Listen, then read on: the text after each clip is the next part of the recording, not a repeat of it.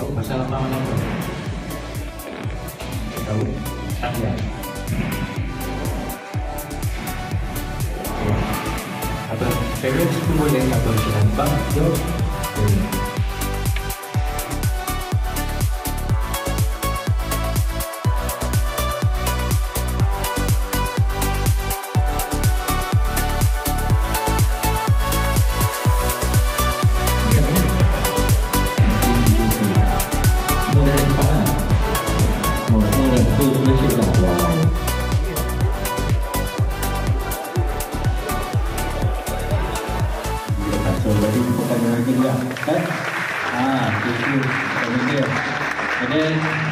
Tanpa masa kita akan serahkan majlis ni kepada Datuk Shalin untuk penerangan selanjutnya. Okey, silakan Datuk. Hello. Thank you, Roy. Okay, no. Okay, Assalamualaikum. Selamat malam. Salam Ramadan. Okay, so today, malam ni saya akan bagi presentation tentang MACE. MACE, kalau tengok kat situ, banner terang MACE stands for Malaysian Athlete Career and Education. Semalam saya buat pembentangan MACE kepada semua cikgu-cikgu dalam kursus asas bowling yang dikendalikan oleh Abbas. So, coach dengan Uncle Robert minta saya buat satu pembentangan special juga kepada you all. Sebab tahu some parents a bit worried kalau anak-anak dia main bowling, atau mereka nak cakap dia tak payahlah main bowling, tak ada future kan, jangan jadi sportsman, tak ada future.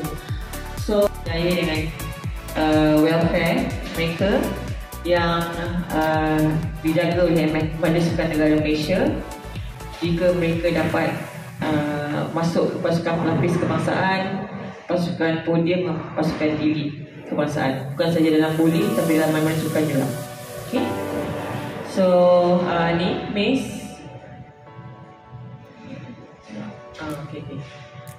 Okay, so first one saya akan main video je untuk you all tengok sekejap. So you all ada brief idea lah apa yang saya katakan ni.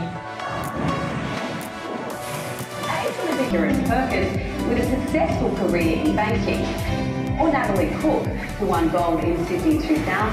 She now heads up development at the Queensland Academy of Sport. But their success, like training, didn't come without hard work. Lauren Burns won a gold medal in Taekwondo at the Sydney. Saya dah main 11 SEA Games, which means over 22 years. Saya dah menang 20 peringkat emas, 5 Asian Games. Tapi kalau tengok,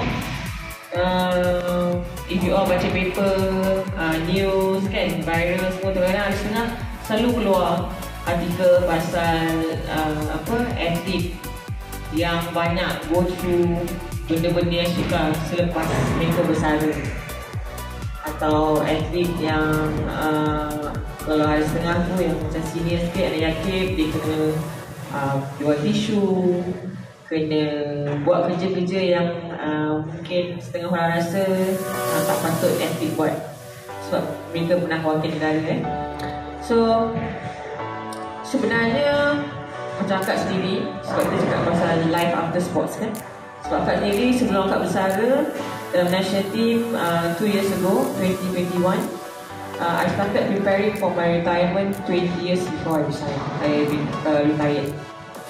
So what did I do at 20 years? Because normally kalau right now lah, kalau tanya any bowlers or even any athlete, kalau you cakap you nak bersara, the first question reporter akan tanya you, kalau you tengok TV interview, so you nak bersara tak lagi? So dia tanya, so lepas bersara nak plan buat apa? Jadi coach ke? Dia tanya kan, cakap you. So right now, what kami nak berikan, nak tunjuk penerangan kepada you all ialah tak semestinya lepas you bersara you jadi coach. There's a lot of things that you can do after bersara, because if you tengok balik staff dalam satu itu yang akan membantu atlet. Yang kita ada 3 cawangan dalam mes yang kita lihat kat sini. Pendidikan, kejayaan dan kebajikan. Okay. Pendidikan, kejayaan dan pendidikan, kejayaan dengan kebajikan. So dari segi pendidikan, apa yang kita bantu ialah this one is like mes punya goals lah. Okay. First one untuk jadi tak nampak kan? Menghasilkan atlet yang berpendidikan dan berkemahiran tinggi. Okay, why? Because sekarang in this day and age, dia penting untuk kita menjadi thinking athlete. Okay, we need athletes that are smart, that think, that are able to problem solve. Okay, gone are the days in the 90s, 80s, mana atlet yang just sebab dia boleh physically dia bagus. Kalau dalam sukan bowling ni, kalau kita ambil contoh, just because dia banyak ref, dia boleh jadi local universities kat Malaysia ni. Tapi dengan bantuan MES, kami memang banyak membantu atlet. I would say contoh macam last year probably about 200 athletes yang masuk IPTA, IPTS. Okay, some dapat beasiswa UPM, UKM, UniKL, UTA. Okay, masa this year we have Harriet Ward University pun ada juga. Okay, so dalam kaliber pendidikan in 2021 total views for kaliber pendidikan 3 program, athlete track program, where kita tolong dan membantu atlet untuk connect mereka dengan company-company. Connect mereka dengan company-company. You need extra money untuk top up or expenses masuk ke university, you can go for part time, so that bila you habis belajar and get your degree and so on, you have work experience. Sebab kita banyak pengalaman dengan under athlete track program, untuk part time dengan full time. You have McDonald's Malaysia, Starbucks, Shakely, terus apa yang health supplement, you have Decathlon, also Evolution Wellness. Evolution Wellness ni dia 5 fitness punya brands lah. Ada Evolution Wellness, Celebrity Fitness, Fitness First, Intercontinental, Lee Meridian. Jadi berminat dalam real estate pun kita ada, dan A Asia Academy. Hackers dengan A Asia Academy, kita is kind of special among our companies under the athlete track program sebab technology company as well. It actually banyak kepada engineering, drones and so on. And then kita ada Innotech system, it's a sports timing tech in the company. Kalau di stadium tu, all the timing dekat jam besar di stadium bola tu, all the in 2021 kita ada buat program sports penuh dengan InScan. They went to training. I think 40 of them started the program, tapi okay, saya ambil courses sendiri. Okay, social media lah and so on. So bila saya join MES, sebenarnya lepas tu saya in 2022, of the participants, 67% is between 31 to 59, which is umur yang normally dah nak towards the end of their career in sports. Okay, 19 to 24 years old, 15%, 25 to 30 years old, 30%. We have about 550 athletes last year in the program kat MSN.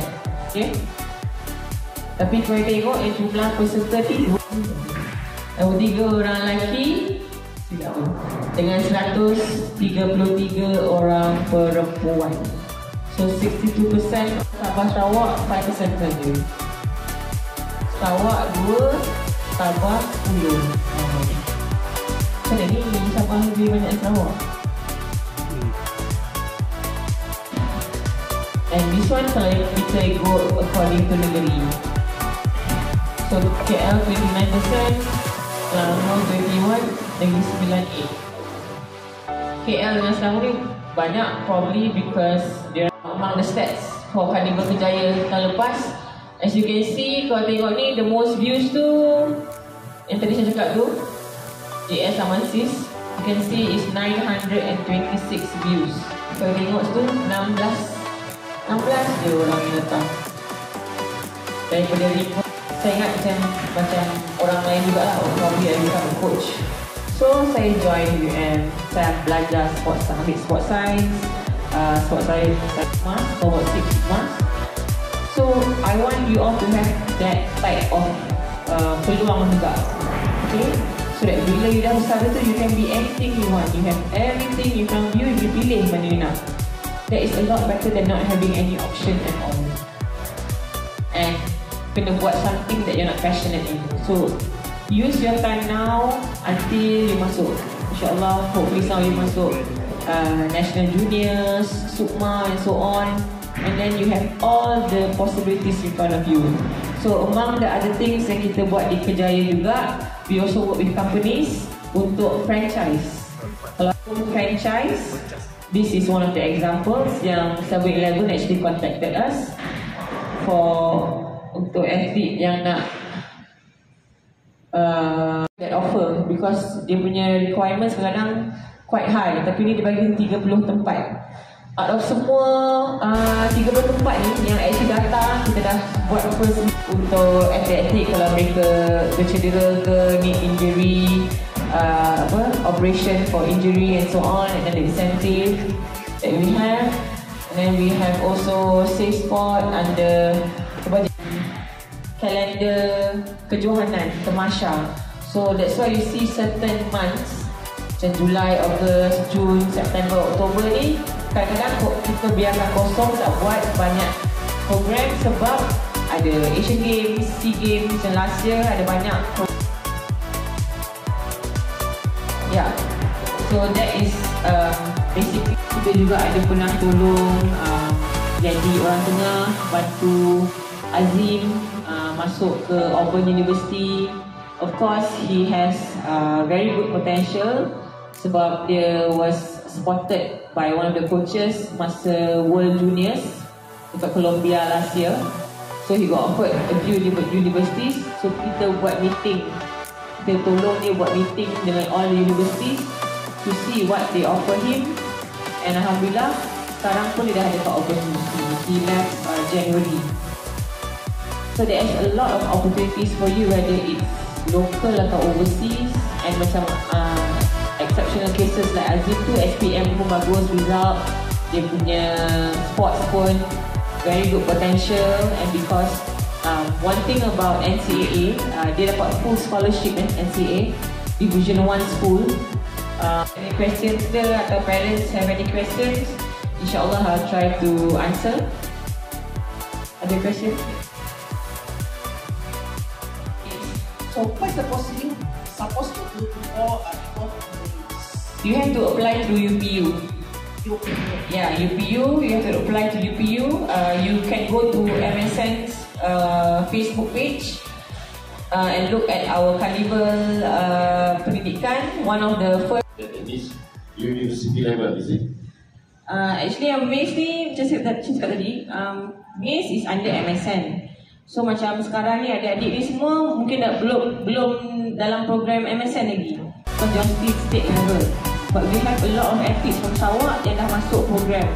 So we take care of those yang in the program. Tapi kita bagi tahu ke adik-adik sekarang sebab sudah tahu, okay, at least dia akan work hard to masuk dalam program. So masuk dalam program, then all these benefits dia akan dapat.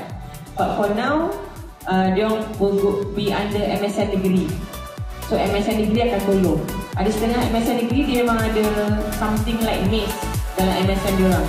Contoh di Penang dia panggil PACE, PACE. So MSN negeri yang cawangan PACE dalam MSN negeri tu dia akan buat apa yang kami buat juga. Cuma kami buat macam tengok ramai lah, 50 lebih orang.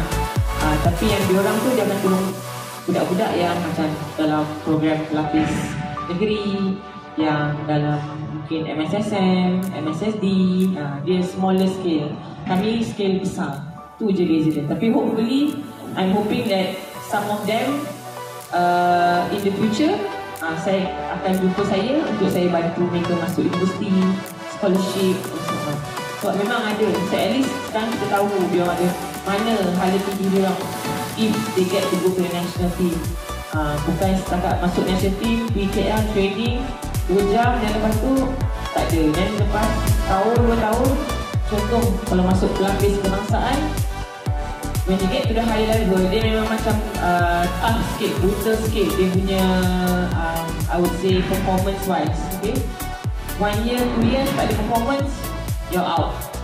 Sebab dia akan ambil the best of the best saja. So what happens kalau saya dah hantar anak saya masuk sekolah sukan Bukit Jalil 2 tahun, lepas tu tak ada program, apa nak jadi? So at least sekarang dia tahu, tak apa, kalau dia masuk dalam program, kalau tak boleh pergi jauh dari sana, dia still layak dapat scholarship. Dia still layak kalau dia dah masuk pre-U kat Bukit Jalil, dia still layak masuk terus dalam UPM. Walaupun pra-U tu usually 2 tahun. So walaupun dia punya minimum CGPA nak masuk UPM is tengoklah, ada setengah tu 2.0, 2.5 je, tak tinggi. Kalau yang lain dia nak masuk straight A's pun susah nak masuk. So tu salah satu kelebihan untuk mereka kalau jadi aktif. Okay, if you need any assistance, kalau information ke apa, you can always ask your coaches or boy for information.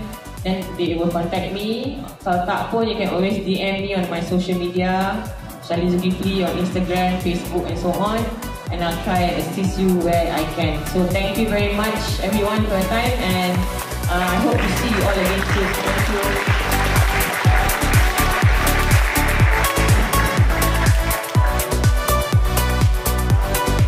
Okay, thank you very much. Okay, before kita presentasi sesi malam, saya ada satu soalan. Ambil gambar dulu ke tak dengan Kak? Kalau Kak, saya suruh pergi hall kejap. Nak sign apa semua? Nak. Okay, right. Okay, tak apa. Berapa?